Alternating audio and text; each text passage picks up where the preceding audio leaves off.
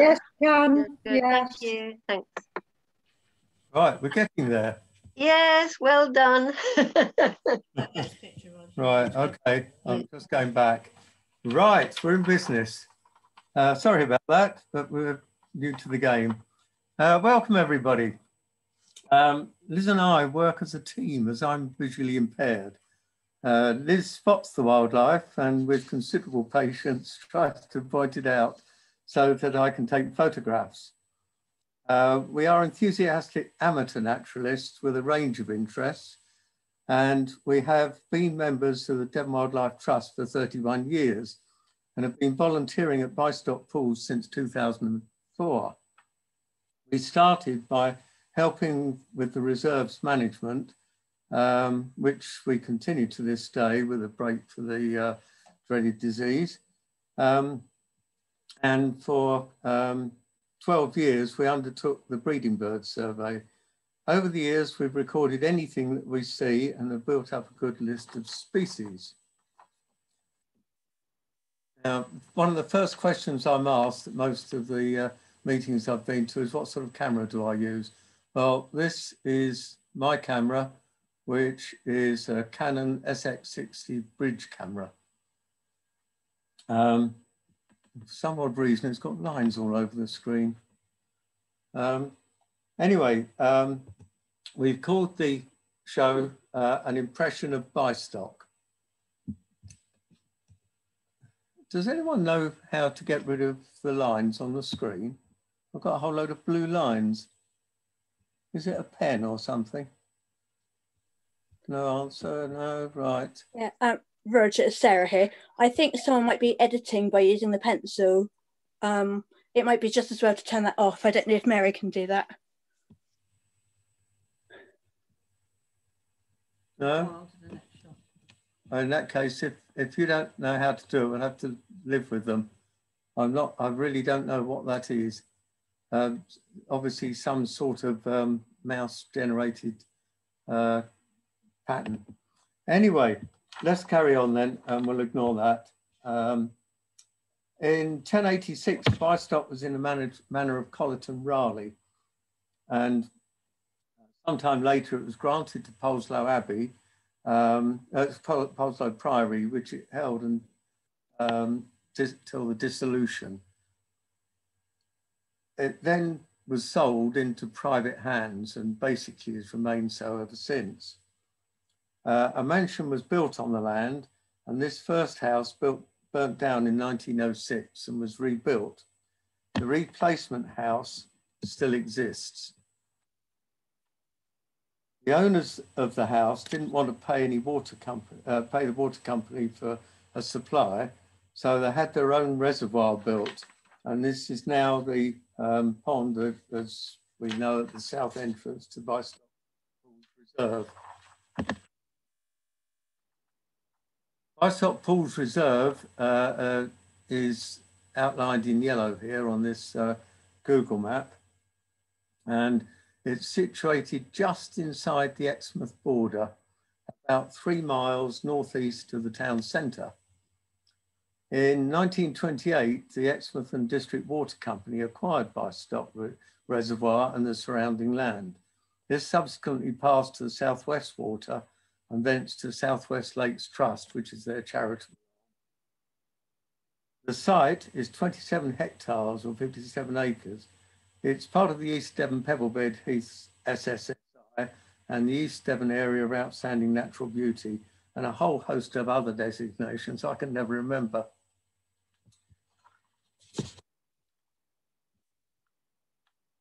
Let's have a look at the geography.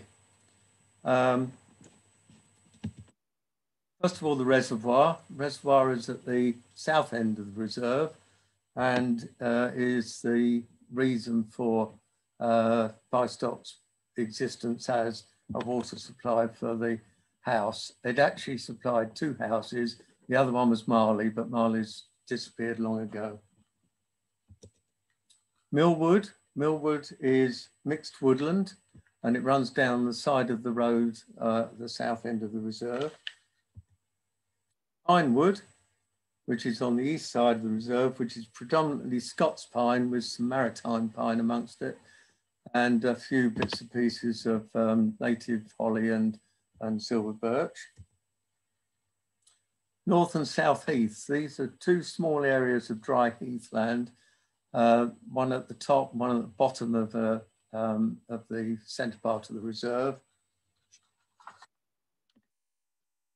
And the meadow. The meadow is a semi-improved neutral grassland and is all the better for that. The copse is a piece of woodland that strangely is predominantly broad-leaved oak, but the oak is all turkey oak. The reserve itself has very few mature native trees, native to Devon that is. As I say, we don't have any English oak, mature English oak trees on the reserve. The other trees here, we had the odd sycamore, which we've now got rid of most of, a few seedlings left, silver birch, hawthorn, holly. Brockwood is on the west side of the reserve and is predominantly beech. And you've probably gathered by now that as we have a beechwood, an oakwood and a pinewood, that these are all non-natural woodland planted by the people who own their house. The valley, which is a piece of mixed heathland, the centre part of the valley is wet heathland and each side is dry heathland. Right, let's get into the details. The nitty-gritty. These blue lines are annoying me, you know. The reservoir is very good for looking at some plants, waterside plants. We have a good crop of yellow flag and marsh marigold, and as you probably noticed, white water lily. Bystock Reserve is noted as one of the 10 best reserves for dragonflies and damselflies in the whole country. It's basically what we're known for, as it were. So here we have a locally important species, the hairy dragonfly, which flies fairly early in the year, and the emperor. The emperor is arguably our biggest dragonfly, but as you'll see later, there's a little bit of discussion over that. If you're very lucky earlier in the year, you could find one of these wandering along the handrails by the side of the reservoir. This is the larva of a downy emerald, which has come out to emerge into the adult. And here is a newly emerged downy emerald dragonfly. This stage, while it's pumping its wings up and gaining its full colour, is known as teneral. Here's an adult, full adult here, with its lovely green eyes. And if you look very carefully at the picture, you probably can see the reason for its downy name. That is the hairs on the thorax there. A bit more of the reservoir here. And here we have southern damselfly. No, southern hawker, thank you. I've got my prompt next to me. Southern hawker, and later in the year, although they fly simultaneously, this is the migrant hawker.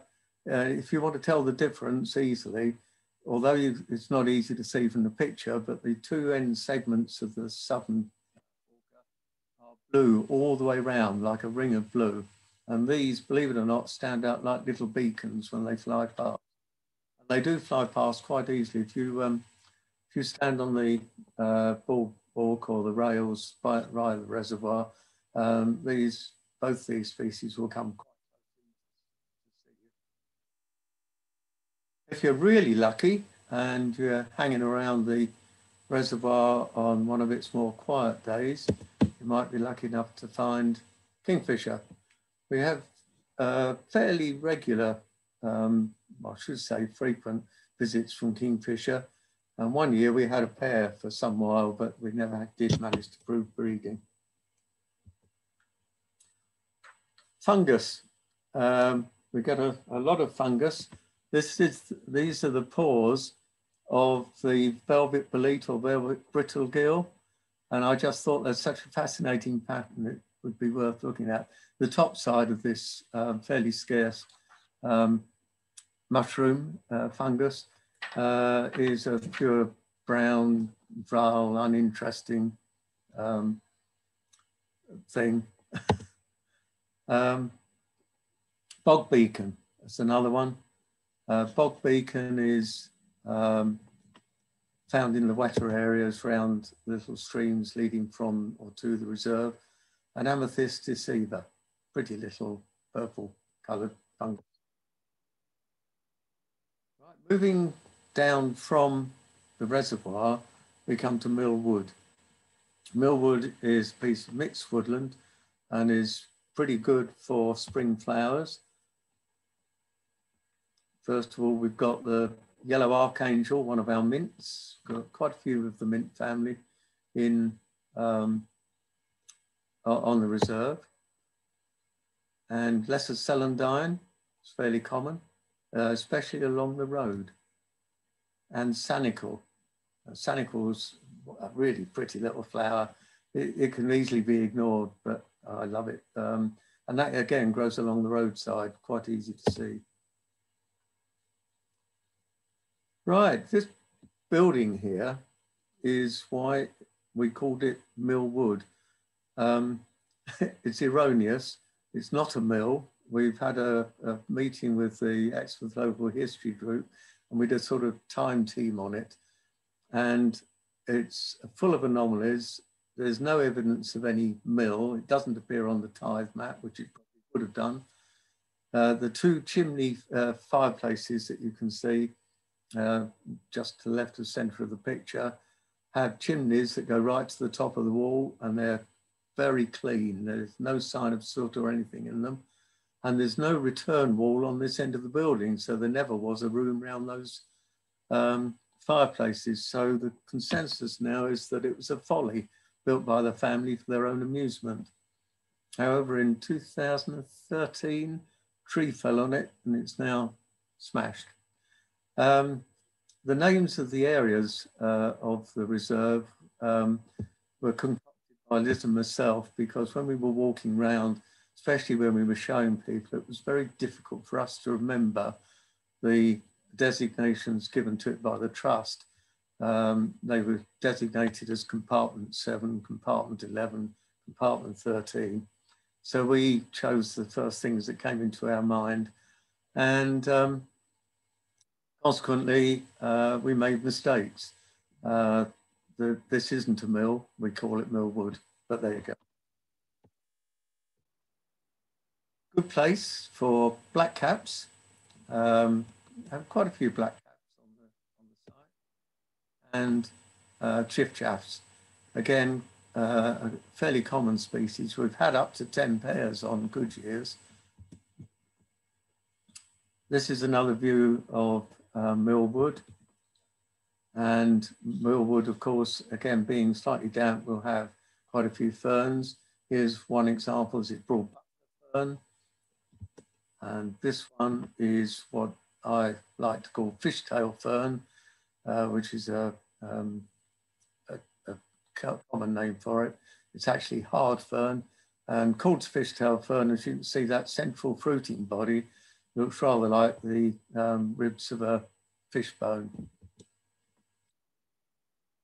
Right, if we go through the wood and come out into north and then on to South Heath, these are dry heathlands, and dry heathlands have heather and gorse on.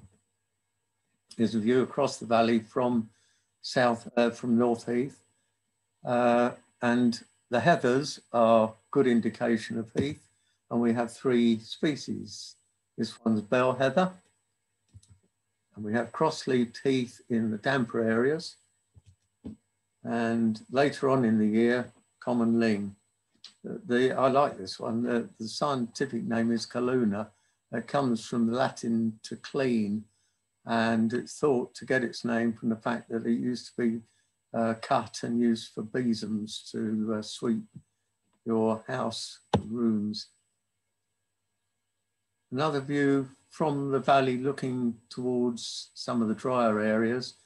As you can see a path in the distance, we have a number of fairly bare paths, and each side of the paths have gorse and are good places to find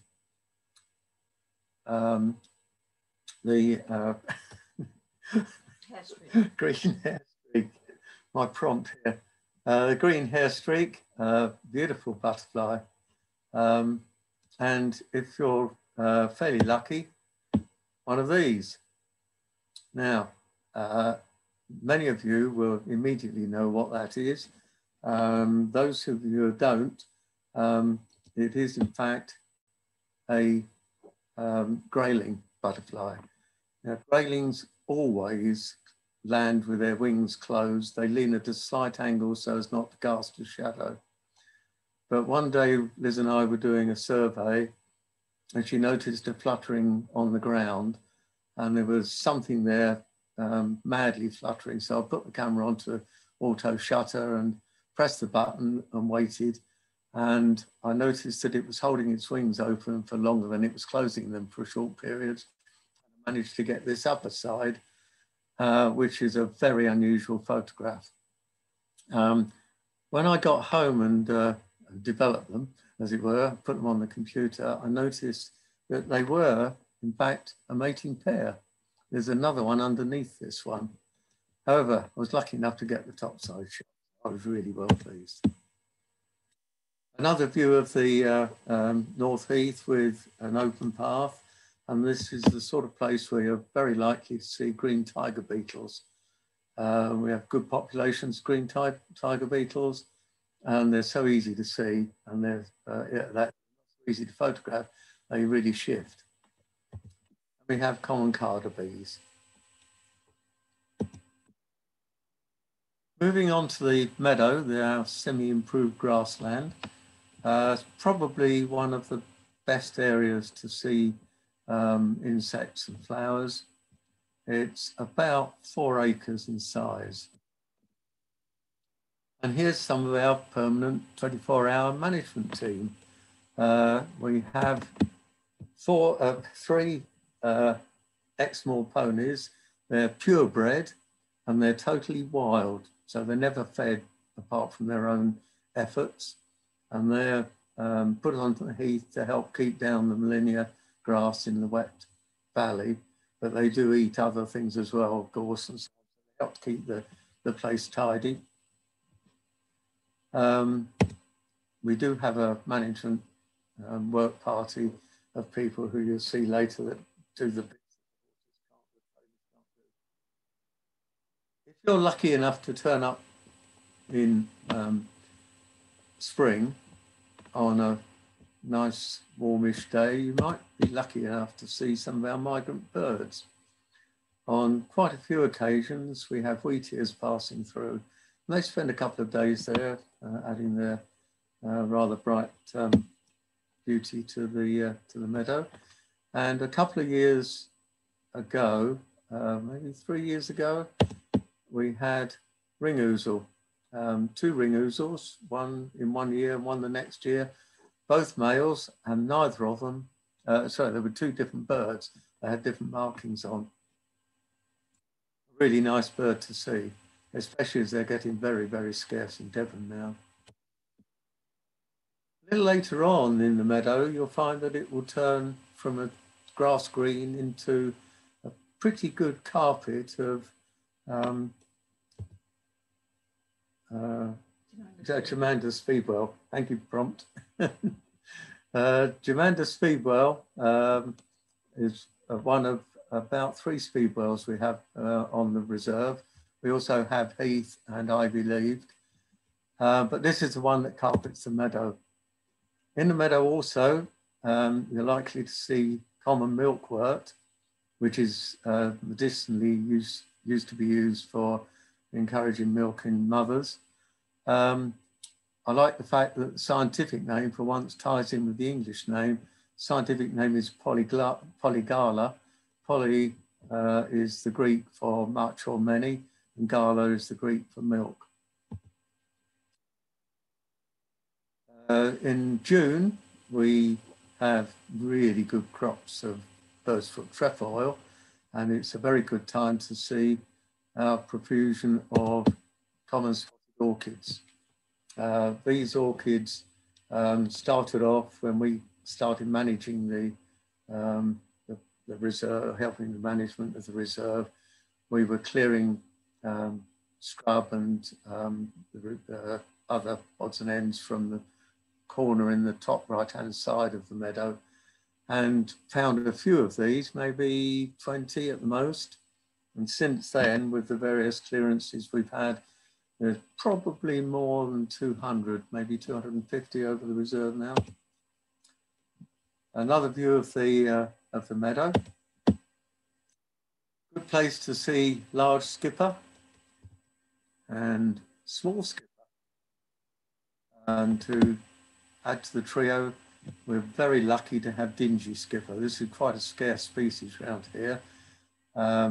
When we first started helping on the reserve and counting, we used to get 2 broods of these a year. They were never in high numbers, and then slowly they reduced themselves to 1 brood, and then 4 years ago we stopped recording them.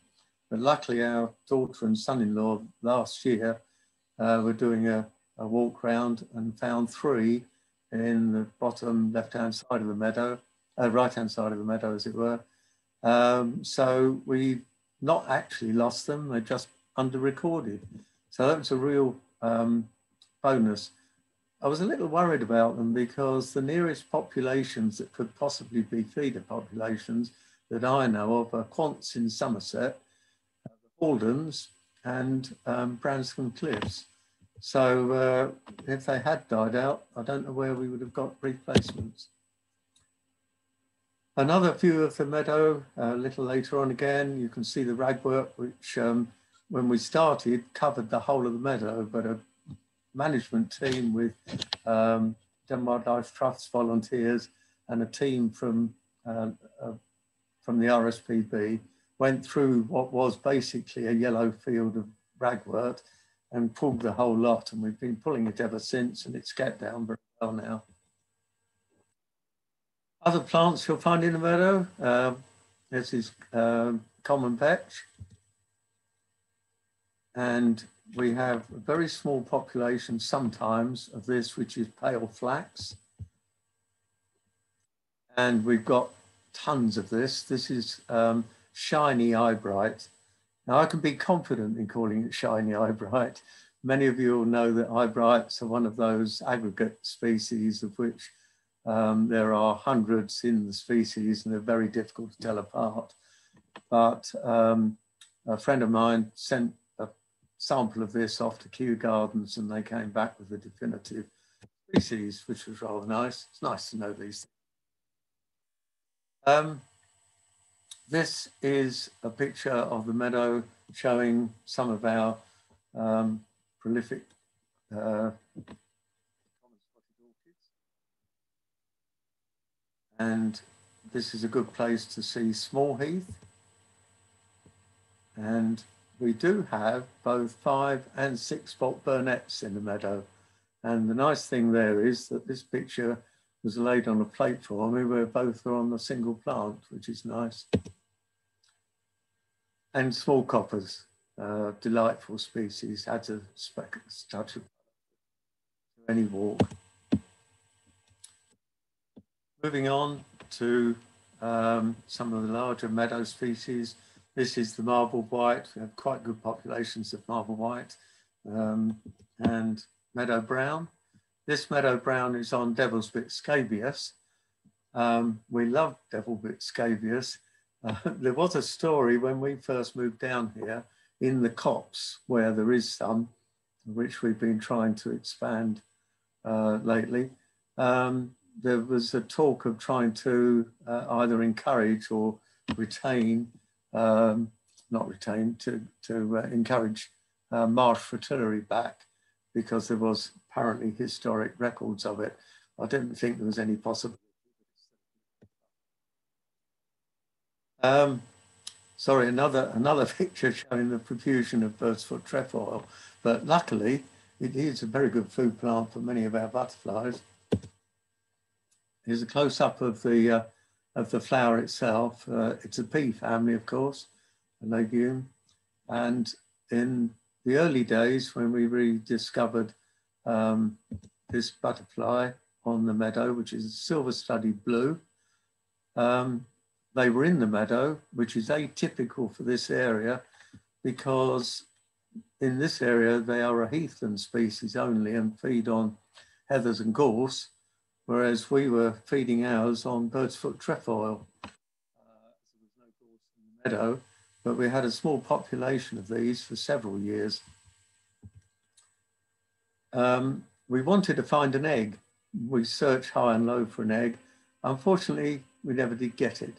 But Liz and I occasionally go on forays with the Pebblebed Trust and other people from the RSPB and so on, looking for eggs in other places. And one of our friends found this egg on a piece of bracken, dead bracken, they're minute and they're very hard to see. This picture of a mating pair showing the underside. If you're not sure why they're called silver-studded blues, this is a close-up of the underwings. And if you look round the dots on the periphery of the underwings, the black dots, you can see small turquoise spots in them. And those are the dots that give it its name. Just because they fly sometimes at the same time, they overlap. This is a common blue, slightly larger than the silver-studded blue. And in good specimens, not worn ones, the common blue has a narrow black border around the wing, and the silver-studded blue has a broad black border. So they are quite easily identified given a good look. I like to photograph them because that way you can be absolutely certain. Right, and I'll show this photograph. The gap in the hedge at the back is where we just were. That's the meadow. And this area here, as you can see, is full of scrub. We've taken out most of the birch. And this is one of our work parties. And we were trying to clear this area to encourage heather and small gorse back so that we could get silver-studded blues breeding over here, which is far more. However, this time, John Henderson, the cameraman here and reporter for BBC Spotlight, he was photographing us, spent a whole day with us very patiently, doing lots of retakes to make a film for BBC's Breathing Spaces campaign. While I'm on this television theme, I'm going to digress. We also had Adrian Campbell from BBC Spotlight, who's their environmental reporter. He came along to interview Steve Hussey, who was making an appeal for people to donate to try and buy the reserve. And it was very successful because we did, of course, buy the reserve. That area that we were clearing there looks like this today. And as you can see, we sort of succeeded in getting the heather back. And the success was sort of mixed feeling success. We no longer have recorded silver-studded blues in the meadow, and they've reverted to using the heather here in the North Heath. And while we were on the blues, this is the female common blue against the female silver-studded blue. They're not scale size. As you can see, the common blue has a much brighter set of lunules on the front wing, and its spots on the hind wing are much more obvious than the silver-studded blue. Back into the meadow, and we're going on into sort of August time now. The meadow suddenly turns from yellow and starts going pink. This is centaury, a member of the gentian family. And while we're at the word century, this is centaurea. This is the black knapweed, which we have quite good crop meadow, which attracts lots of butterflies and moths to feed. The black knapweed is an unusual form of the black knapweed, because if you look in a book, you'll see black knapweed doesn't have those radial feathery edges to it, making it look quite sort of feathery and loose. This is a local variety called radiata, and it's a variety that's localized to the southwest of England. If you look at black knapweed anywhere else in the country, it doesn't have those radiating feathery petals. Anyway, this fascinates me. The word century on the left and centaurea on the right is said to be from Hippocrates, who is said to have used it as a medicine for centaurs, hence the commonality of the name. As a matter of interest, if any of you do have centaurs, please don't do our stuff, because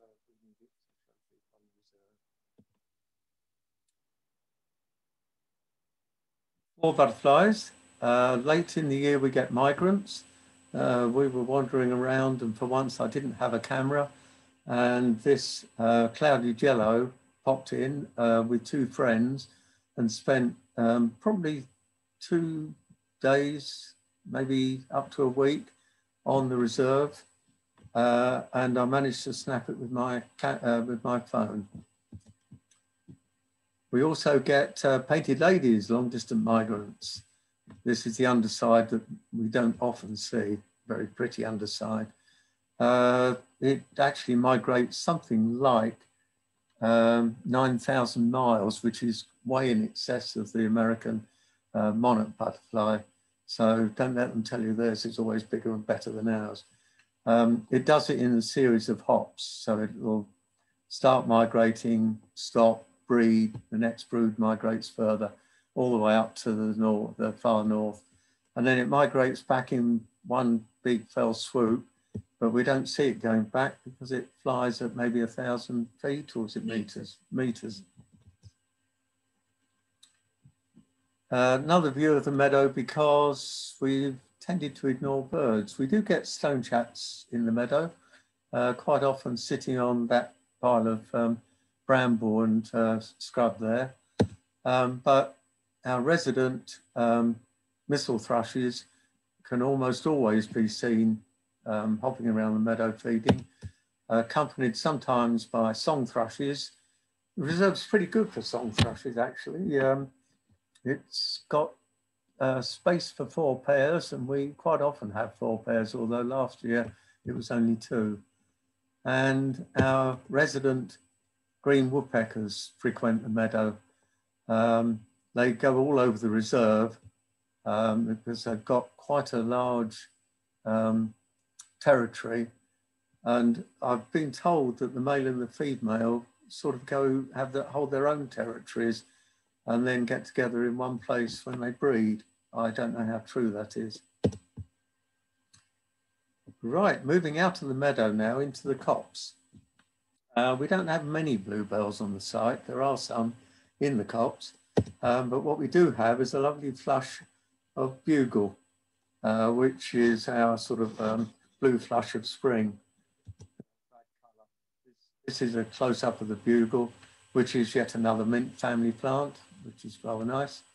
We also get this in the copse. This is lady's smock. It's an unusual double flower form called plenum. Of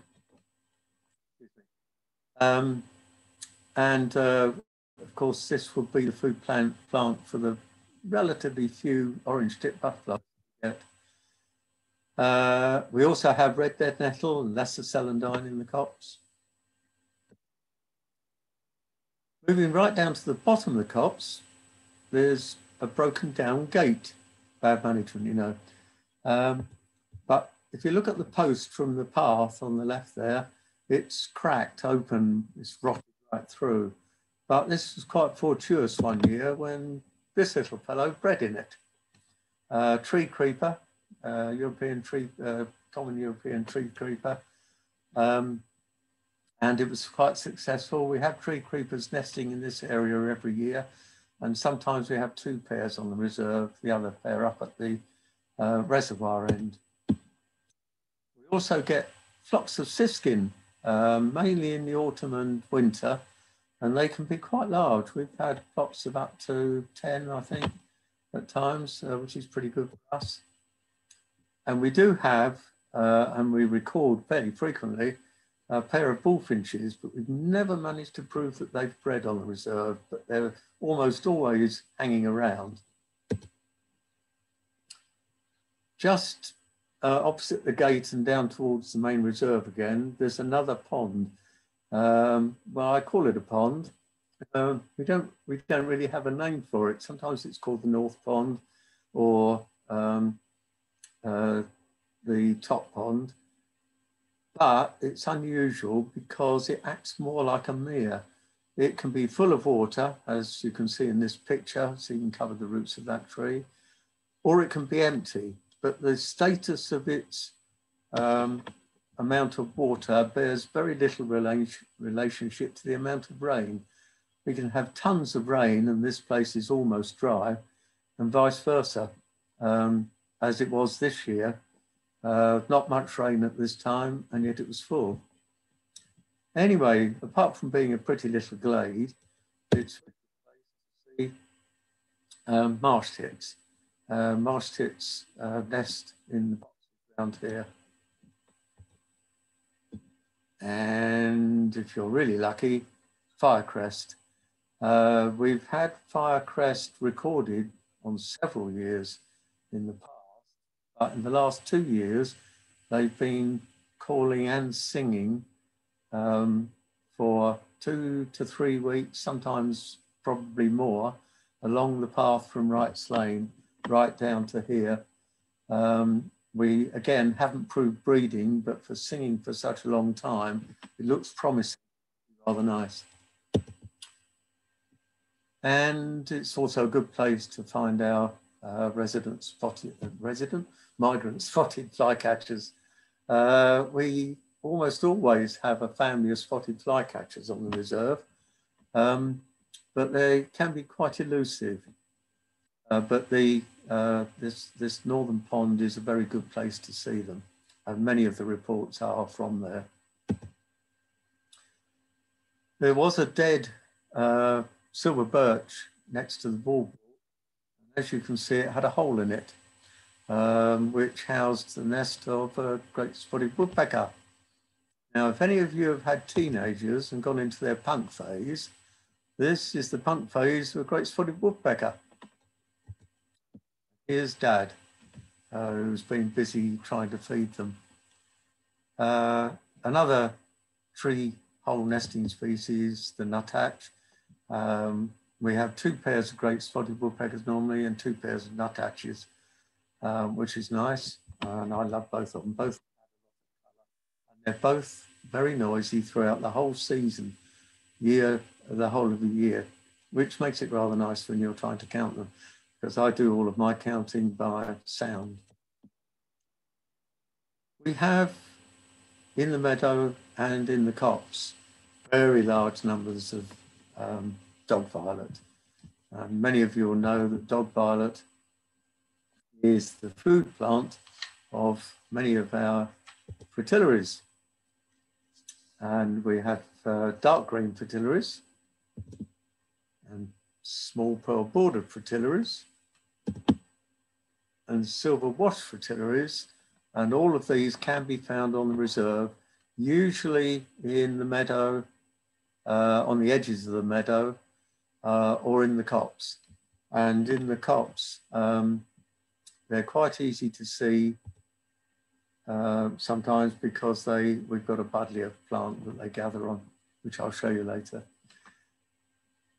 A lot of honeysuckle all over the reserve, and we were privileged in that the DWT was asked to collect the seeds for honeysuckle to put into the Millennium Seed Bank that Kew Gardens was forming, or has formed, at Wakehurst Place in Sussex.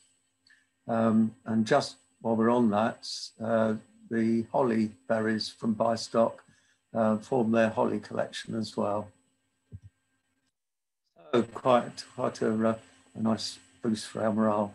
While we're on this, going up that path right at the other end, that dark green blob to the right of the oak tree is the buddleia bush of which I spoke, which is a good place to find the butterflies in summer. The honeysuckle then was the food plant for this. This is the White Admiral. Last year and the year before were very good years for White Admirals. Not only did we have a few in the copse, but they were breeding in the woodland alongside the eastern side of the meadow. So if you walk down that side of the meadow, you had a very good chance of finding these flitting around in the little open areas and glades in the woodland. And as a comparison, here's the familiar Red Admiral. I was going to say, that we were looking for this butterfly. This is the purple hair streak. We thought we wouldn't get purple hair streaks because we only had turkey oaks, but when we went to see some friends in Essex, we went to a reserve there and met a chap who was a butterfly expert, said, oh, no, don't worry about that. It's very good. You can find them on turkey oaks just as well as you can find them on English oaks. So Liz and I took some chairs into the meadow, into the copse. We set them down in front of the best vista to get the views that we could of the tops of the trees. And about an hour and a half later, after we woke up, having fallen asleep, we hadn't seen any, and then it was getting too late anyway. But a couple of years later, Liz found the familiar silvery flittering in the tops of the trees, and then managed to find me one of these. This was actually taken from within the meadow. But it's not a very good picture, but it was the best I could do. Again, ferns. This is a golden scaled male fern. We have both this one and the common male fern on the reserve. Almost impossible to tell apart easily, but during the BioBlitz, we were told that the chap who was the expert said that it was very unusual, but we had many more of these than we had the common male fern on Bystock, which is totally the reverse of most reserves. Strawberry, common strawberry, and the fruit, rather pretty, not very edible, add a touch of colour. And roseberry willow herb. I've added this in because it's the food plant for, the food plant for the elephant hawk moth. And we do get elephant hawk moth on the reserve amongst many other species. This is gatekeeper. You can find gatekeepers in the copse and in the meadow. For those of you who are not familiar with the brown butterflies like this, if they got the wings closed, they can look very similar to the meadow brown. But if you look on the black spots on the wings, this one has 2 white spots, and a meadow brown only has 1 white spot. We also get ringlets. I love ringlets. They've got character. They're fairly sort of dull, velvety brown on the top with a white band around the edge of the wing. But these beautiful spots underneath, I think they give it a lot of character. And of course, the speckled wood. Well, many of us probably have speckled woods in the garden. They're quite a ubiquitous butterfly, but this well-marked individual I found again on Bystock. And you can see them flying throughout the season. Going back into the copse, we can find 3 of our common garden butterflies, the peacock, the small tortoiseshell, and the comma. Now, we don't have nettles because most of our ground is too poor for them. But where we've cut the meadow in the past, quite a long time ago, the cuttings were dumped in the corner of the meadow and a whole host of nettles have grown up, and we've left them there as a food plant for our common garden. Another view of the copse, showing a rather nice spring vista. And we have quite a large number of nest boxes for this little fellow, the dormouse. We've had, Jan's been counting dormouse for some while and has had pretty good results. They're not large numbers, but we do have reports almost all years, which is nice. Wetland plants in the meadow again. This is water mint, and that's a large skipper feeding on the water mint. And Tutson. It's our largest hypericum. We do have slender St. John's wort and 1 or 2 others.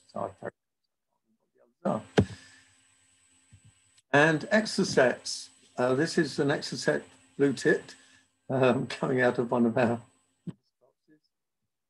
And nest boxes house great tits as well as the marsh tits we saw earlier.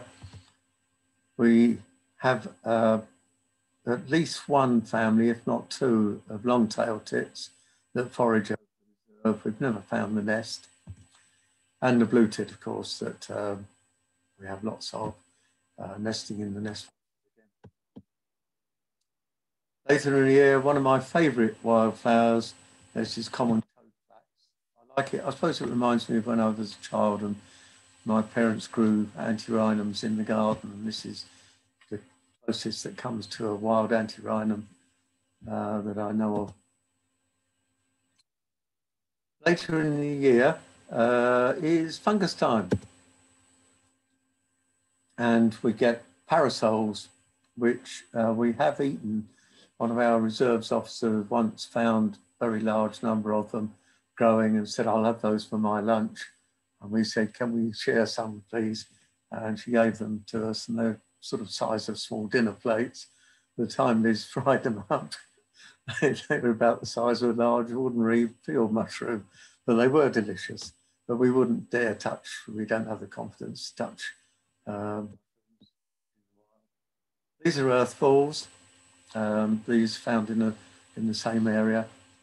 And both of these grow on old grass cuttings, surprisingly, but this time is in the copse.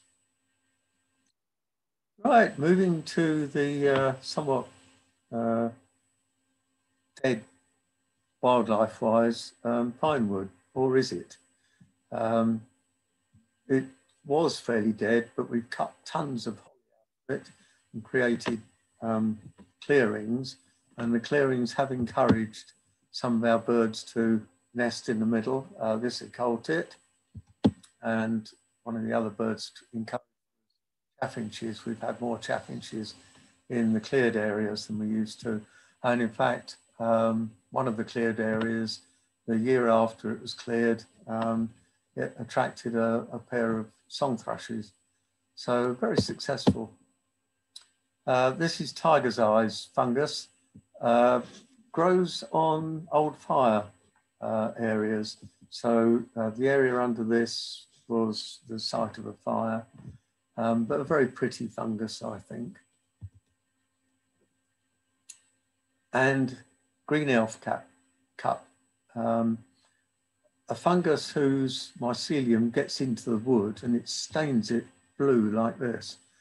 And the artisans that make umbrage ware, of which this is an example, collect the stained wood, usually oak, and they cut it into small wooden blocks. If you're not familiar with umbrage ware, and they lay the wooden blocks out end on to form these patterns, these beautiful patterns.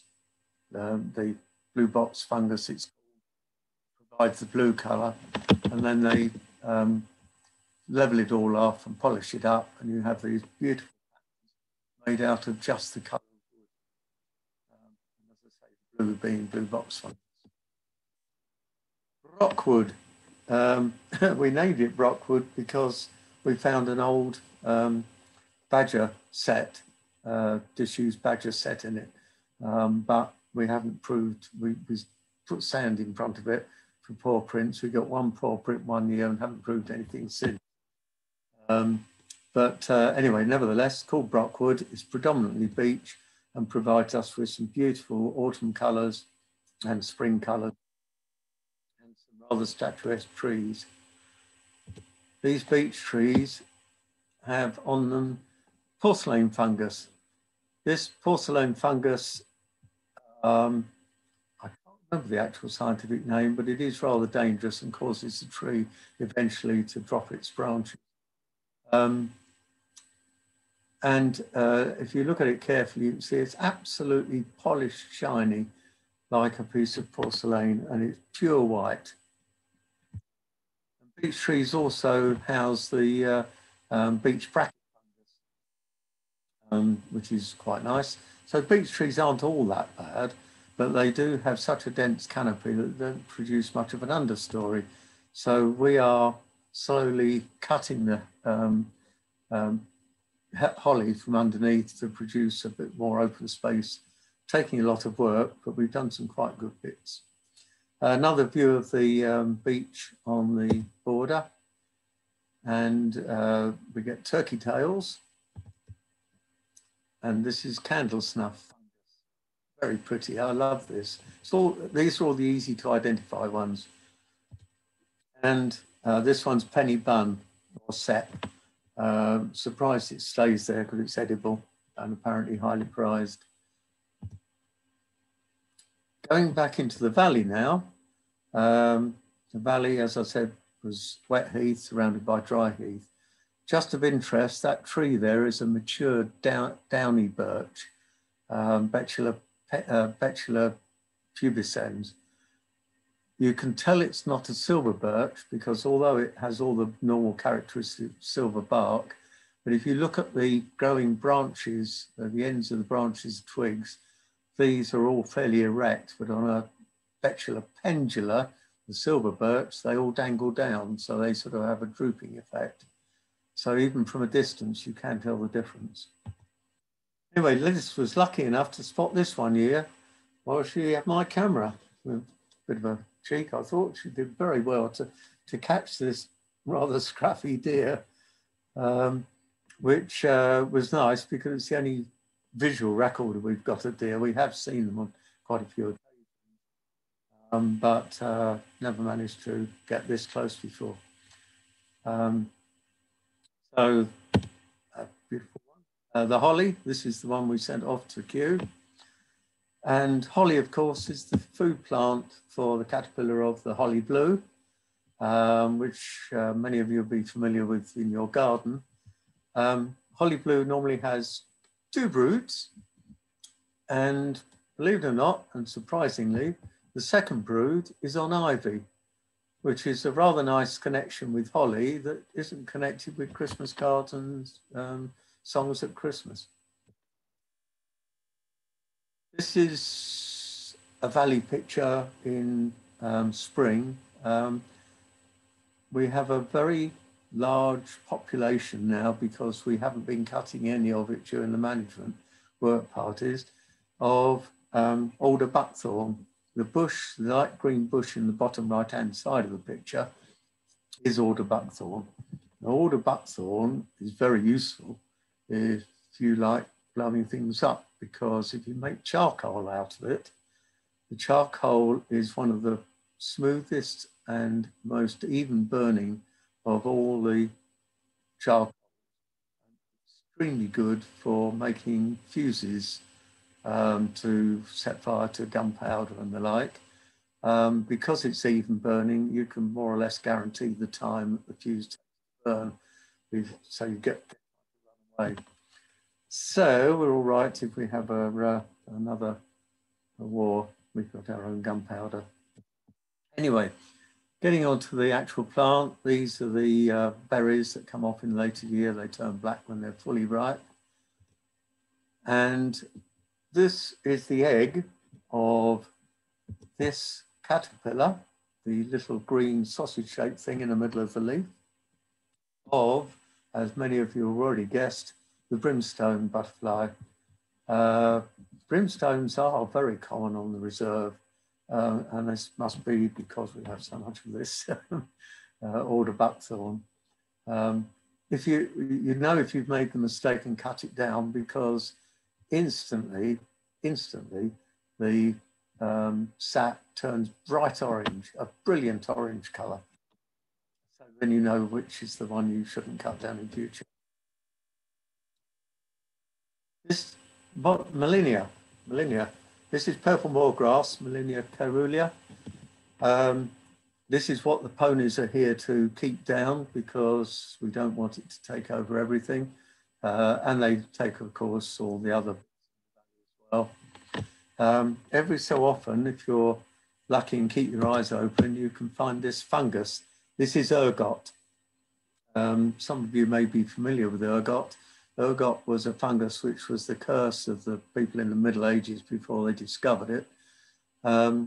It contaminated wheat, if used in bread, would cause a disease called St. Anthony's fire, which was a horrific disease that caused immense burning feeling in all your joints, and you sort of went mad and started dancing around.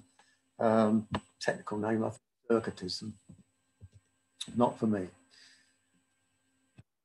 A good place to see dragonflies again, because we're in the damp valley.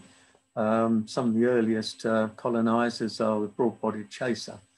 The male is on the right with its pretty powder blue color, and the female, the lovely golden yellow one on the left.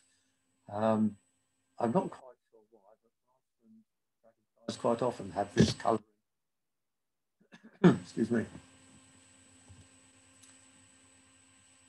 A picture of our boardwalk next door to the long ponds, or the small ponds, whatever you like to call them, which is another good place for dragonflies. And here we have two confusion species. Well, they're not very confusing. Both of these fly around this area. The large red will also fly around the reservoir. Large red is on the left, and I've tried to make these two scale relative to each other, though they are both very small, less than an inch in the case of the small red damselfly.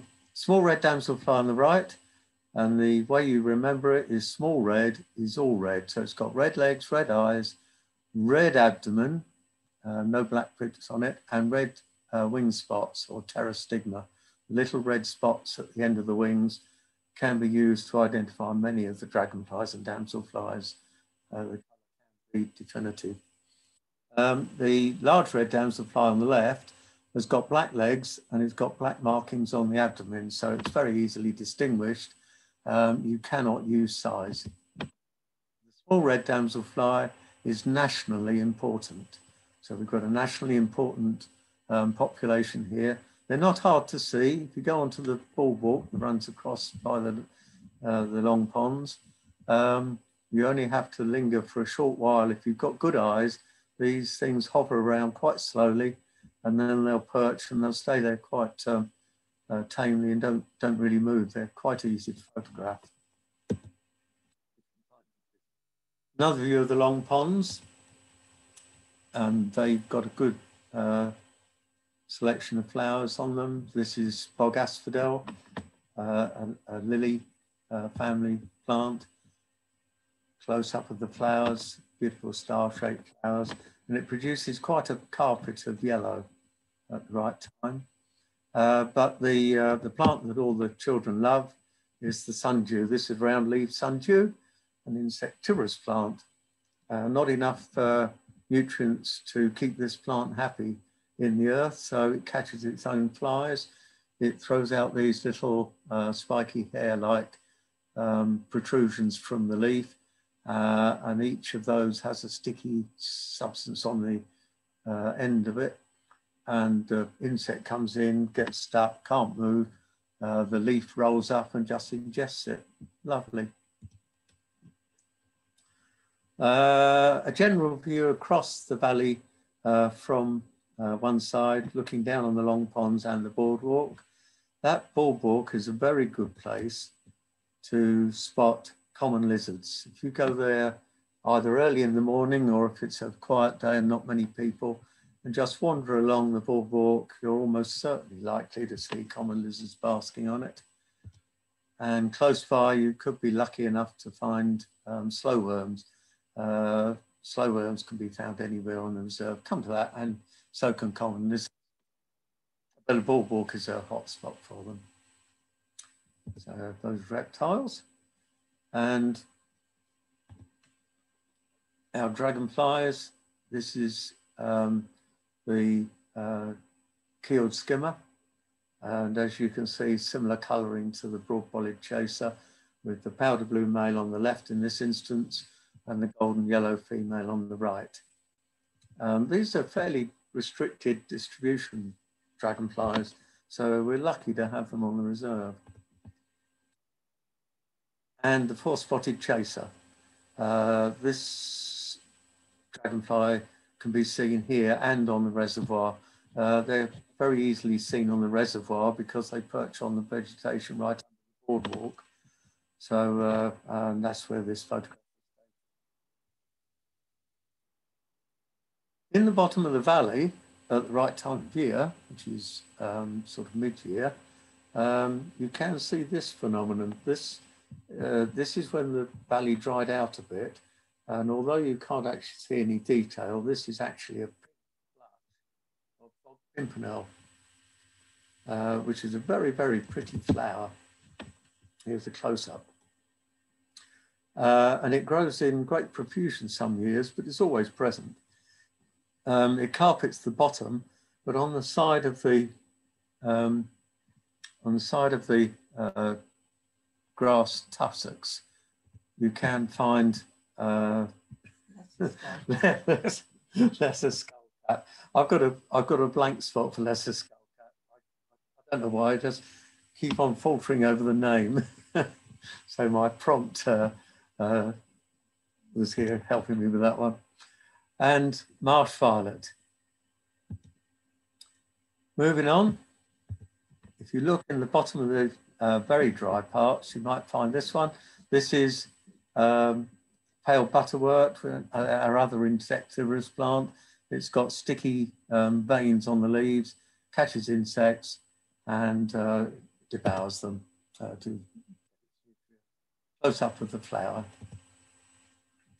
This stream runs through the whole of the middle of the reserve, and because it's fast flowing, it attracts beautiful damsel flies, male on the left, female on the right.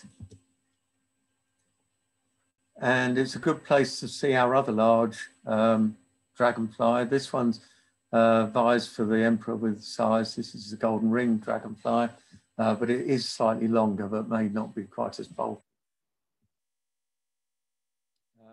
Going on into the, back to the bird life, we get a pair of yellowhammers, and you can often see stonechat in the valley. We have snipe drumming for 3 years, I think it is now. We had our attention drawn to the snipe by a friend of ours, Sarah Butcher, who was doing a talk, or was it a talk? A nightjar hunt, and heard them drumming, and we went along, and sure enough, we think because they drummed for so long that they probably certainly had a territory, but whether they bred or not, I don't know. This is the only photograph that we didn't take ourselves. Had to borrow one of these, never got near enough to a nightjar. We always have a pair of nightjars that hunt over the reserve, and if you stand at the bottom of the meadows, probably the best place to see and hear them. Our other two reptiles that are quite common on the reserve. That was a grass snake, and this is the adder. Both of them are fairly frequently seen by people, but not always counted. Hard to see. This is a close-up of the skin of a dead adder. It's rather pretty. It's a male. And Dartford warbler. For the first few years that Liz and I counted, these actually nested on the reserve. But as the habitat started to disappear, they moved away. They're seen annually passing through. So we're keeping our fingers crossed that one day they may actually breed again. So what does this all add up to? Well, we're going to bats. Sarah has recorded the bats for us over the years, and I've recorded 13 species of bat that forage over the reserve. Pretty good considering there's only probably 17 or 18 in the country on average. Excellent result. Butterflies, 32 species of butterflies and more than 100 moths. We get 29 species of butterflies regularly. Dragonflies and damselflies, 22 species of dragonflies and damselflies, pretty good count as well. It was added to last year when our daughter and son-in-law found the first red-veined darter for the reserve, and they were breeding last year on Black Hill Quarry. And the plants, we've got more than 112 species of plants, higher plants and 8 ferns. And birds, 74 species of birds, and 34 species have bred. And I couldn't find a decent sunset, so this is the best I could do. Thank you very much indeed, ladies and gentlemen.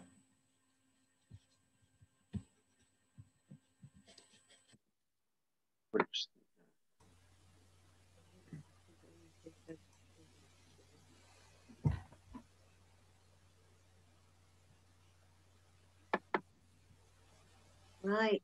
Right. Roger, thank you so much. That was amazing talk and the most beautiful photographs. It's incredible how many species there are on such a small, comparatively small reserve. It's amazing. Brilliant, brilliant photographs. I hadn't realized how diverse the wildlife was there. So thank you. No, thank you. I've had a few questions. Yeah. One, can I ask you a few? Just to You can ask me as many. I'm here until I go to bed. Finish up. So long as there's time for a beer afterwards, I don't mind.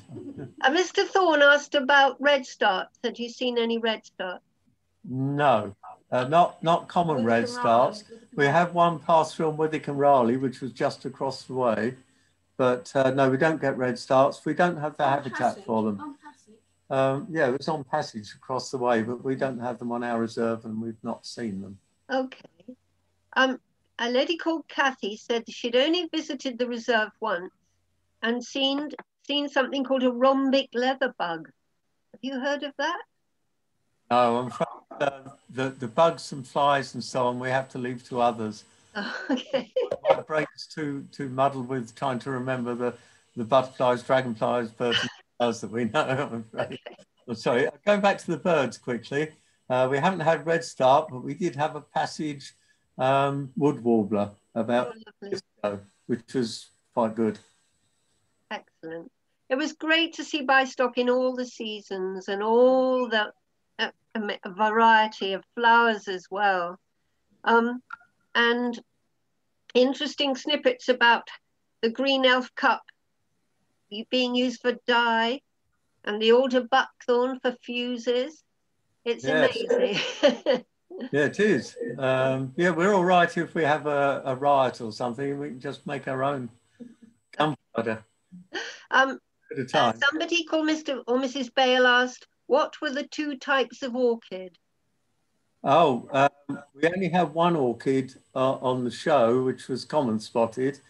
The reserve, over the years, we've recorded 1 southern marsh orchid, 2 early purple orchids, and until last year we had a broadleaf helleborine, but they're all transient. Usually the individual ones get eaten by rabbits. Right. A gentleman asked by email before the talk, and I don't know if he's here, Mr. Dick Andrews, about the fish in the ponds. And you did reply to me, but I thought you might like to just... Yeah, well, we've contacted Ed Hopkinson, who's the reserves officer, but there are no real records. The only records fish are for three-spined stickleback and koi carp. I have photographed a shoal of fish, small shoal of fish, which, although not a good photograph, would indicate that that shoal of fish was rudd. Although we've had somebody contacting us thinking it was roach, but I'm prepared to be persuaded either way, but the central fin is midway between the lower two fins. So that sort of tends to indicate rudd, but it's open to conjecture. The koi carp, we don't know, because they were big ones, they were probably worth 500 to £1,000 each. So why, I have no idea. But we've got a feeling they could have disappeared for two reasons. One is because somebody's fished them out and is enjoying them. Or the other one is that we've had people actually filming an otter. And it could be that an otter had a rather expensive meal. Yeah, cordon bleu stuff, isn't it, really? It would be. Sally Rogers wanted a species list. So thank you, Sarah, for providing that. There was, on the chat, there's an email link, isn't there, about species list? I don't know. Our local group website has a species list on it for the higher species, and also a pamphlet which shows you the sort of highlight species, where to find them, and a little bit of information and what time to find them at. Oh yeah, I've got that. Download that. Yeah. If anyone wants that email address, we can either, web address. I can either tell you now if you've got pens and pencils, or I can ask you to email us and we can give you the link. So it's entirely up to you how you get it, but it's on a website and you can download it, both the species list and the guide, the wildlife guide. So be done. Someone's asked about amphibians in the pond, and Georgina said she had memories of her dad taking her to see the terrapins. Oh, yes. Dreaded terrapins. The terrapins are a complete menace, unfortunately, and should never have been put in there. Our reserves officer built a humane trap, and amazingly, last year, year before last, managed to capture them all 7 of them, into a reserve, to a place that looks after them. So they weren't used as hamburgers for whatever. But unfortunately, some rotten person's going to put another one in there. So there is, we think, still one in there. It's a great shame because we're lucky enough to have this profusion of dragonflies, and they eat the dragonflies. And when you consider that we've got all those species, we don't really want to lose, especially our downy emeralds and the hairies, because they're locally important. Yeah, unfortunately, there is probably still one there, but it go. Yeah. Amphibians in the pond? We've got common toad and common frog, and which newt? Smooth newt, I think. Smooth newt. Sarah's about somewhere. She might be able to remember that one. I think it's smooth newt too. Thank you, Roger. John and Valerie asked, are they good? Is there good access through footpaths and access boardwalks? There are there are paths, they're unmarked, but there are paths throughout the reserve. You can actually wander anywhere, but it's best to stay to the paths because it can get either very boggy or extremely thorny if you try and stray off them. The paths are vaguely marked on our map, which is the species map, and there's a pamphlet which I think you can download, I'm not sure, from Devon Wildlife Trust. Their path marks some paths, but basically there's only really one entrance that's properly accessible because we had to close the north entrance where we had a small car park because a neighbour claimed that he owned the land between our car park and the road and took a court injunction to stop us using it. So you have to park at the south entrance, and all the paths emanate from there anyway. And they're fairly obvious paths. You just wander around and you'll eventually come back to where you started. Sorry, I can't give you any better than that. But no, that's fine. Maurice asks how long the Devon Wildlife Trust has had the reserve. Since 1976. And it was... Yeah, managing it since then. But we didn't own it until 2016 when we were forced to buy it because South West Lakes Trust was forced to sell it to make money for South West Water. So, but we do own it now and it's fully protected now. Thank you. David asks, would it not be ideal to introduce various species of amphibian, newts in particular in trouble? Do we ever introduce species? It's wise not to introduce anything apart from anything else. They may eat the natural, they might be the dragonflies again in our case. We don't want species that shouldn't be there to be there. And you would have to jump through hoops to introduce another species there with Natural England, and they would probably refuse. There are licenses to introduce insects on some reserves, notably the the southern damselfly, which was reintroduced to Ben Ottery Common, but it was a historic site and there were good records of it having been there, and it's the perfect habitat. And they're doing well as it happens. And they were introduced from Hampshire. Okay, thank you. I think I've forgotten what the other question was, but maybe we've had enough anyway. But thank you ever so much for everyone. Oh, Brenda's put a link to a website to download the pamphlet and the species list. So that'll be in the chat room. Oh, will it? In the chat facility. Oh, well done. Thank you very much. Well done. Yeah.